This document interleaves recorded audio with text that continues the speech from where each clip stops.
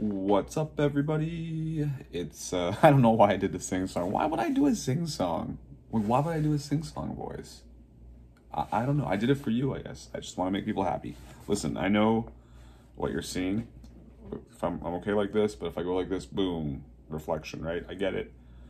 I am, like, tragically, stupendously sorry to you, and I'm serious when I say that. I always sound sarcastic, everyone tells me, and I'm honestly, it's just my demeanor. I'm a sarcastic sounding asshole, I guess. Like I'm some kind of crazy son of a gun. What can I tell you? So anyhow, there's gonna be some reflection tonight sometime because I decided I was gonna record this video on my computer and go back to like using the good cam and mic, but I want to use the computer actually just to look at some stuff. I decided I'd keep it lo-fi again. We'll use the cam on the iPhone because the iPhone cam seems to do pretty good. It's a little bit quieter, but the audio still seems pretty good, like surprisingly. I mean, I'm quieter because I'm talking quieter, and honestly, like I have like, you know, you look at an iPhone mic versus my giant like, you know, streaming mic, it's quite a difference in quality in terms of, you know, the build, but the audio quality comes out like pretty close. So it's a little bit boggling to me that, like, honestly, I'm not like an Apple fanboy, but like, and I hate like these multinationals, but like, yo, they did a good job with this. Holy cow. Okay, so I just wanted to go over today the concept of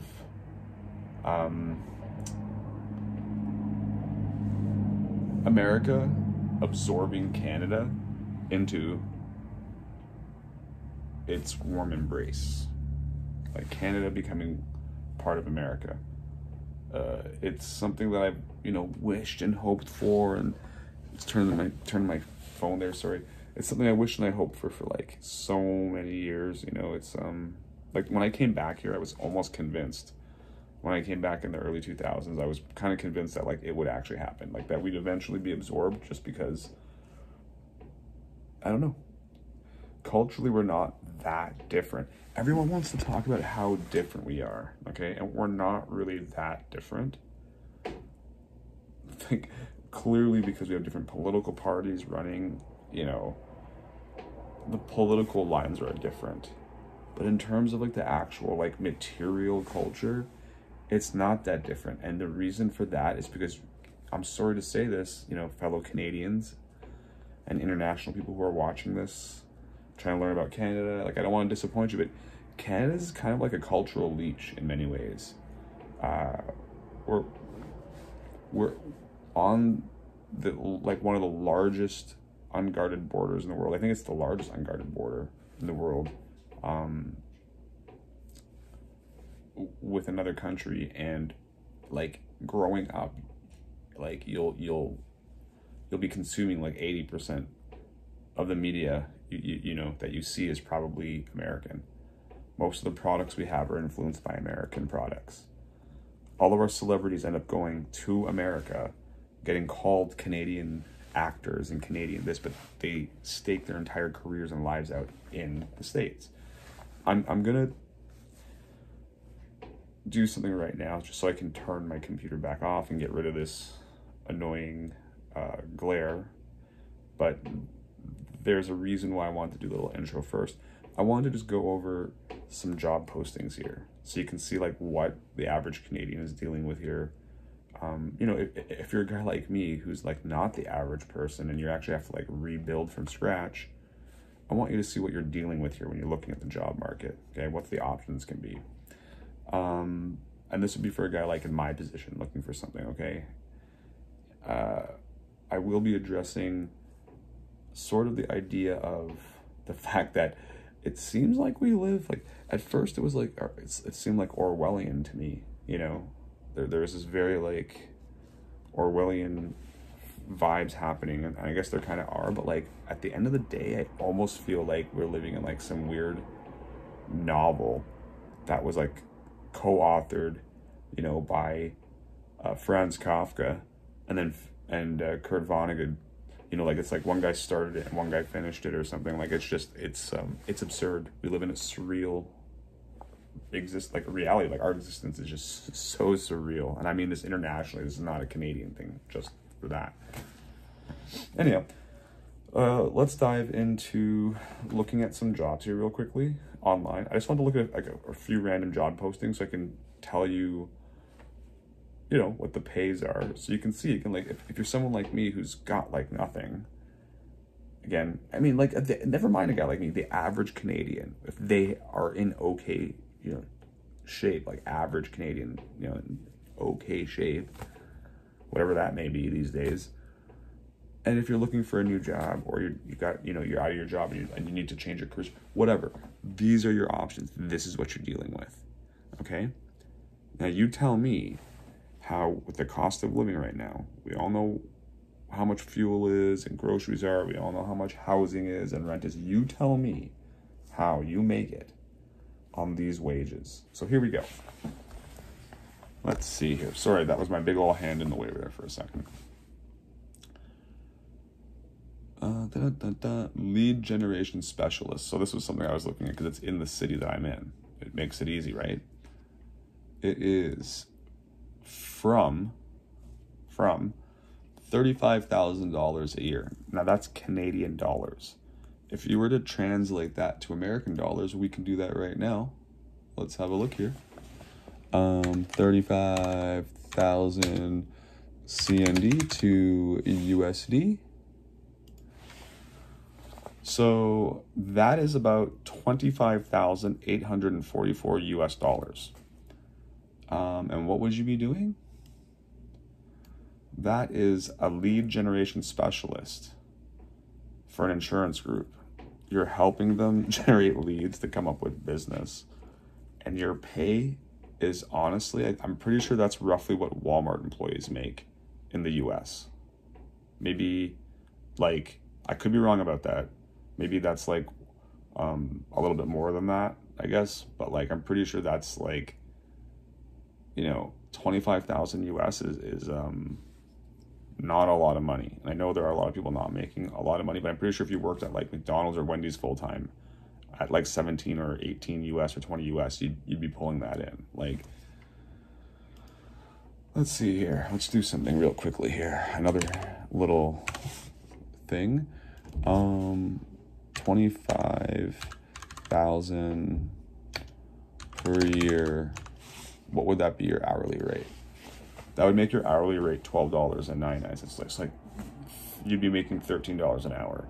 So yeah, so about $25,000 US, which is what this works out to be roughly. Like 26,000. Sorry. It's basically like working at this, like getting the same salary you would get as being a retail merchandiser or a cashier at Walmart in the States. And that's for being in Canada as a lead insurance generation specialist. Like, tell me something's not wrong with the job market here. Program lead, safe management group. Another company here, $28 an hour. Like, that's actually a decent salary. Okay, like that's half decent. They offer full-time and overtime. Cool. Look at this one here. This one is crazy, and you won't see stuff like this. So that 28 is kind of like odd. You won't see that very much. This one here, though, one other company. It's a technology company. I should probably stop naming company names. Not that it matters. Like, I'm not saying anything bad about them. I'm reading their job listings, right? This one is offering 7 to 75.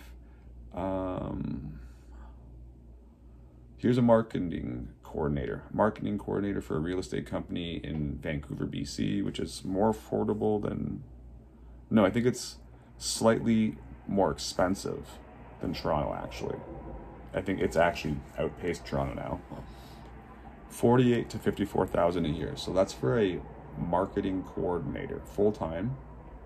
Let's see what that becomes in US dollars.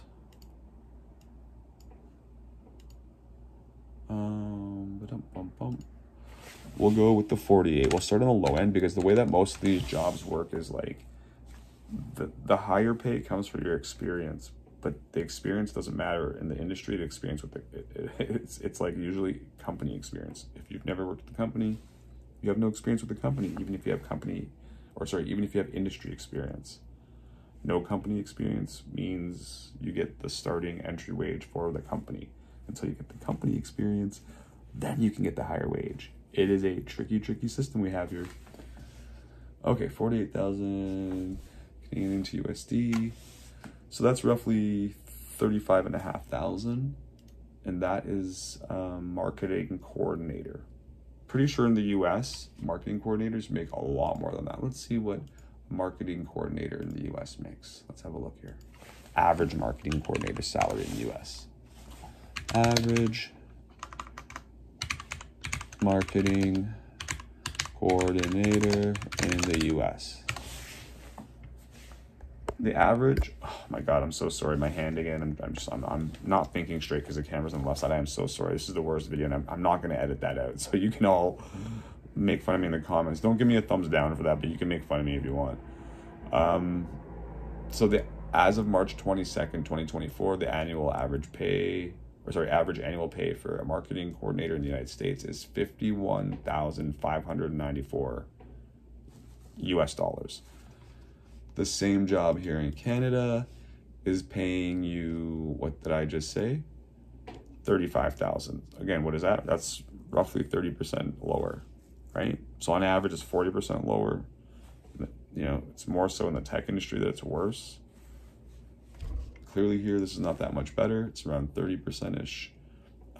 There's a UX design job. I don't think this one's listing. Yep, this one won't list a price, or price, won't list a salary. Here's a staff writer. I've never seen anything this high, but it's a bilingual, and you have to be Korean and English speaking, like fluently writing and all that. Somehow they're paying $160 to $170 a day, which still only equals about $20 an hour, right? 8 hours, $20 an hour, 160, so roughly $20.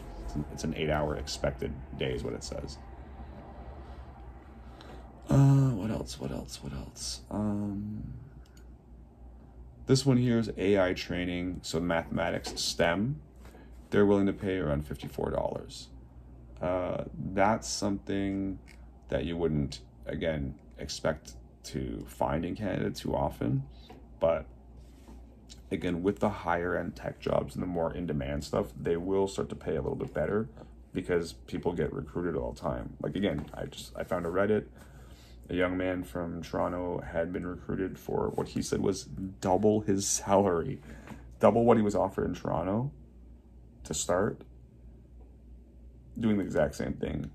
And they paid for his move to go to the States. They gave him like other options and stuff. Again, look this stuff up. I'm sure if you look up on Reddit, like certain questions, like, I mean, I can maybe even try and find the link myself and put it in the thing, but that seems like a bit like we're stalking the person. Yeah, I don't want to do that. I'm just talking about the story. Let's see what else. So here's a UX content strategist, between 40 and 60 an hour. Temporary. This is full-time, actually. This is good. This is a good one. So 40 to 60 for UX. Haven't seen that in a while. Like I've seen UX, but not that high paying. Freelance journalist. Doesn't really say how much. Well, here you go. Between 300 to 700 a month. I mean, again, that's a big range. 300 a month. 700 a month. Like it's not per week. It's per month. So even on the high end, $700 per month. Expected duties are like journalism, photography, like gotta have a valid driver's license and a reliable vehicle. This is Canadian dollars. So 300 to 700 per month. 300 US or 300 Canadian is like 200 US. Like 700 Canadian, that's the high end. It's probably like around 550-ish US. Like I'm just guesstimating here, and this is gonna change depending on the rates, right? So today's value will be different, but like, come on. That's for a newspaper. Here's another UX. Let's see if we can find a salary anywhere. No salary, but 10 to 40 hours. You know, this one might be something I would apply to because it's It's remote. It's full-time.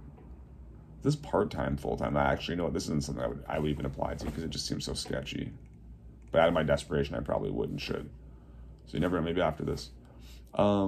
Here's another one. Okay, so look, this is right around the corner for me. So remember, ideal for me, because it's around the corner and it's actually something right up my alley. Communications coordinator for a private company, a small business. 22 an hour. Full-time. 22 an hour. Full-time. Okay, so what's 22 an hour?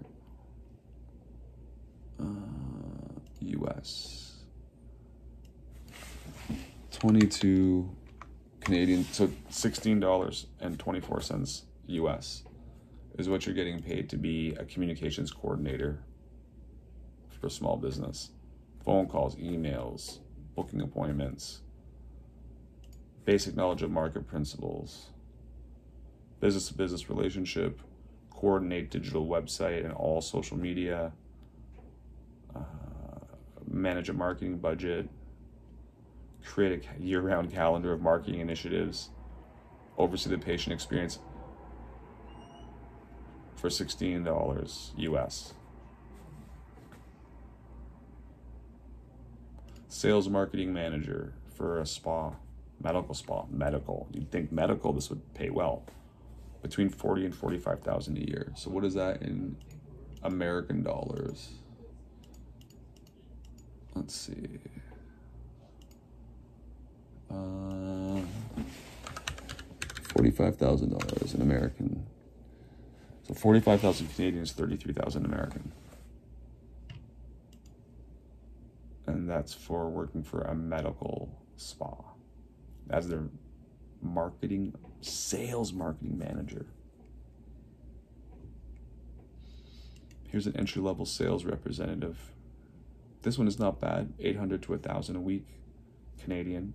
So again, you're looking at between probably 500 US to 750-ish US a week. Still, that's not that bad. You know, so I can eat my crow pie or whatever the hell you want to call it. No, I'm trying to stick with things that mostly that I could do and the average person could do. I'm probably going to do like 2 more and then move on to something else.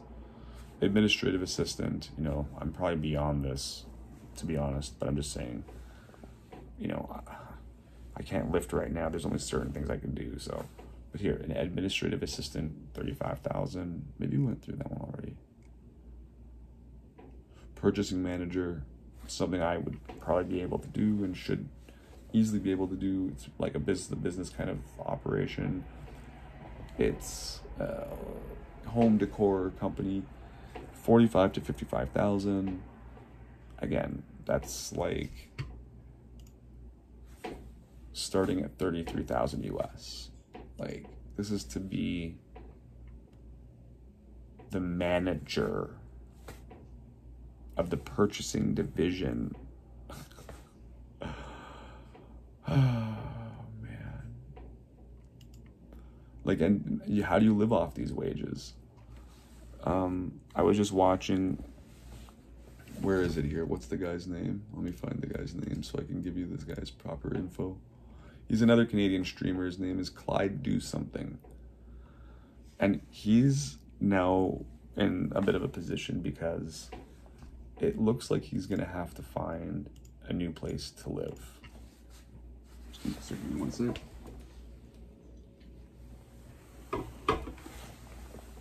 It looks like he's going to have to move. I was watching a video of his and his landlord has now increased his rent to $3,995. $4,000, right? Basically a month. Let's call it what it is. They're asking for $899,000 for the houses in the same strip if you're going to buy one. $900,000. They're not even actually detached. They're townhouses, and they're probably 25 to 35 years old. Very plain, kind of small. Okay? He's going to have to uproot his entire life, he said, probably, because he can't afford it. He has to find somewhere cheaper to live. It's like me. I've been looking at like moving to like Nunavut and like the like crazy extreme areas that no one wants to go to. I don't want to go to. I hate the cold. But you know what?